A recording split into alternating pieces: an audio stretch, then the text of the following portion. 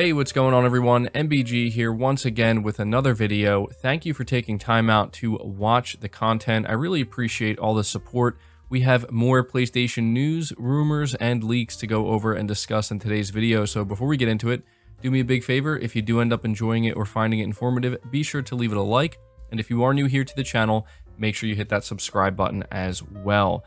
The first topic we're taking a little bit of time here to discuss is the surprise update that was announced for Returnal, a free update. At that, it's called Returnal Ascension, and this, I think, was probably the biggest surprise that we got out of the recent state of play. I know that I certainly wasn't expecting it, and one of the things they are adding with this free update to Returnal is co-op, and we have a description of what this is going to entail.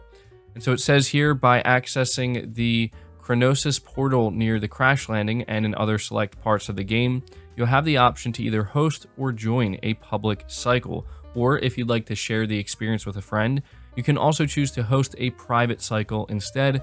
Once your connection is established, a Celine from another timeline will join your session and your shared journey will begin. In co-op, the game works in a similar fashion to single-player Returnal. However, if players get too far apart, they will be tethered back together. This is to ensure that the focus remains on cooperative gameplay and both players feel connected to the fates of each other. If one of the players is downed, there is still hope. The other one has the option to revive them, but be wary that this will require some time investment, and in the heat of battle, you'll need to be mindful of the myriad surrounding threats, lest you join your fallen comrade in oblivion. Aside from connecting player stories and building a sense of camaraderie, the fleeting comfort you get from engaging with other players can also allow you to advance in the game if you're stuck. Progression is tied to the host, so if you are struggling to overcome a certain boss or biome, bringing in another player to help may open your road to triumph. Client players who join to help will also get to keep some progress they make, such as collecting logs and xenoglyphs, and the more games they assist with, the more their scout rank will grow. So on top of adding co-op to the game, Housemarque is also adding a tower-based survival game mode here called the Tower of Sisyphus. And here's the description. True to our arcade roots, the Tower of Sisyphus is effectively our endless mode.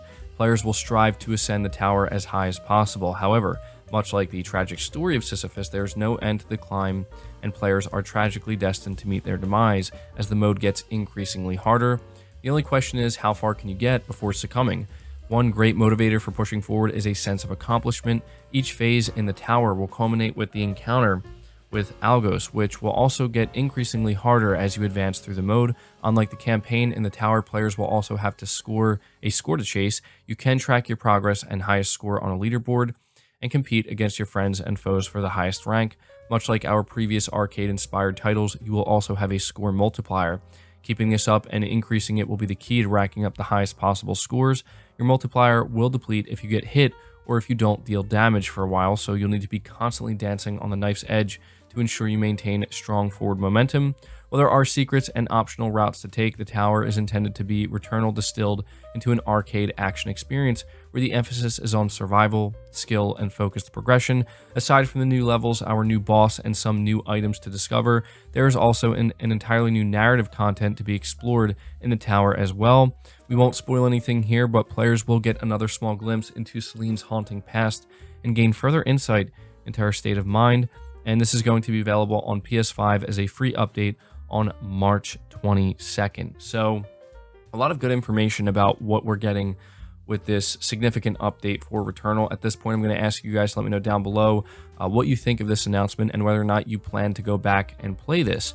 Next up, we have an interesting update for Ghost of Tsushima Legends.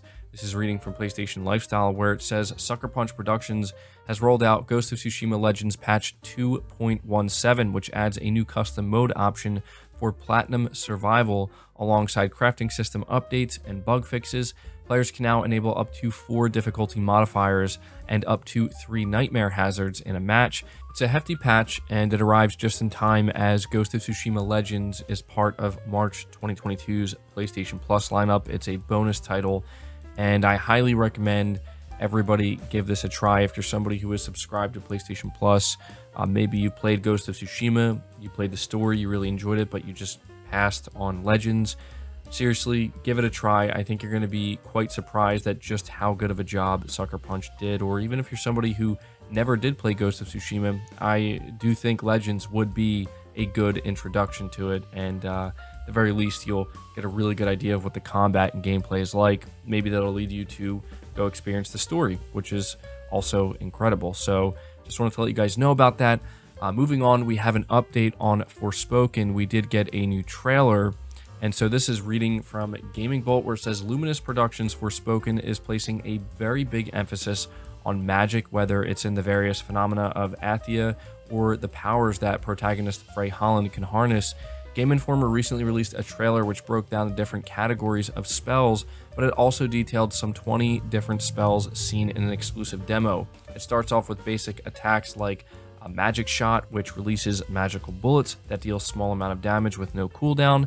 It can be upgraded at level 3 to burst shot, which is essentially a floating rock that can be thrown at foes. Slice creates a magical sword to attack, which can modify into an arc slice for a strong downswing to send enemies into the ground, or blast slice, which launches a fiery lightning spear at enemies. The latter then explodes outwards, dealing damage. Bolt is another attack with no cooldown, which lobs a blue orb at enemies. It can be upgraded into Fan Bolt, which sends out multiple arrows in a row, and Cluster Bolt, which sends a magic arrow into the sky that splits and damages anything below it with shards.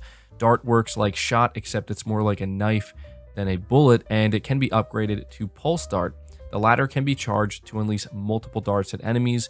Moving on to the support magic, there's Bind, which summons vines to ensnare foes. Prime, which places a magical trap in an area of your choice. Charge, which sees Frey launching at enemies while surrounded with magma tendrils. And Distortion, a green orb that explodes into a fog when launched at enemies. And there are even more spells. There's a category of spell that they're calling ultimate spells, and we only have one of those that has been described, called Conflagration, which creates a lava wall akin to an eruption that deals massive damage in one area. There are others like Genesis, Cataract, and Tempest, but we haven't seen them in action yet. And so I wanted to take a little bit of time to talk about Forspoken, because for those who did tune into the State of Play or are tuned into the PlayStation YouTube channel, we did get a new trailer, and I thought that this trailer was much better because it really focused on what I think is the strongest aspect of this game, which looks to be the combat and maybe some boss battles.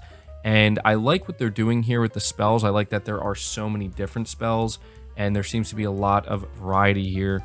But yeah, it's just one of these things where you're gonna have to kind of, I think, watch it for yourself and kind of see how the combat is in action, since they are just focusing on spells, and kind of determine for yourself if this is the type of gameplay that suits you. But one last thing regarding Forspoken, for those who maybe missed it, it did get delayed. It's releasing now on October 11th for PS5 and PC. So let me know down below if you are looking forward to Forspoken or not, and what you think about all these different spells. Next up, we're talking about Stray. Now, this is another PlayStation title that fans are looking forward to, and they were hoping that we would see more of it during the latest State of Play. But Annapurna Interactive took to Twitter and they said, for those asking about a Stray update, it won't be a State of Play today. So obviously that's their way of saying that it isn't going to be part of State of Play, which we now know. And they said it's still coming this year though, and that's the part that people are paying attention to, because you know, usually when you go some time without hearing from a game, people get nervous. Is it going to get delayed? As of right now, Stray is not being delayed, and so hopefully we'll see more of it soon. But next up, we are talking briefly about the Dead Space Remake. This is a game that I'm looking forward to, and I'm sure many of you are looking forward to as well. And so this is reading from WCCF Tech, where it says, last year, EA announced a new Frostbite-powered Dead Space Remake was in the works at Montreal's Motive Studios, and rumors even circulated the project could launch as early as this year, but according to the latest rumors, that's no longer the case. The new Dead Space never actually had a release window officially announced, but according to a new insider report from GamesBeat's Jeff Grubb, EA and Motive have quietly reset their sights on a 2023 release date. Per Grubb, the Dead Space remake is coming together well and impressing people within EA, but the goal is to make the game match Capcom's Resident Evil 2 remake in terms of quality, which means more time to polish and refine will be needed. And it is worth noting that I believe he puts emphasis on early 2023 being the target for Dead Space Remake. And so I wanted to update you guys with this. I think that overall this is good news. It sounds like it's making good progress. As he says, it's impressing people within EA, but they do want to make sure that they get the quality right. And the fact that they're comparing it to Resident Evil 2 Remake, that is considered the high watermark when it comes to what a remake can achieve in the eyes of a lot of gamers. So I think that's something that Dead Space fans will actually feel pretty good about. But the final topic I have for you briefly talks about Gotham Knights. We did end up getting a small update for this title. We didn't get a new trailer or anything, unfortunately, but the official Gotham Knights Twitter account came out on March 9th and said Gotham will always need its heroes. Suit up for an all-new adventure on October 25th, 2022. So we have a new release date. They're aiming for October. At this point in time, it's beginning to look like, as always, October will be a very busy month for AAA games. And so at this point, we just kind of have to wonder when exactly they're going to show more gameplay, but I know many of you are looking forward to this game. So there you go. You can look forward to playing it on October 25th, but that's going to do it for the video, guys. I hope you did enjoy it. I hope you did find it informative. Again, if you did, be sure to leave it a like, leave all your thoughts down in the comment section below, subscribe if you're new, hit the bell notification icon, and feel free to share this video out on top of all that. But until next time, guys, take care.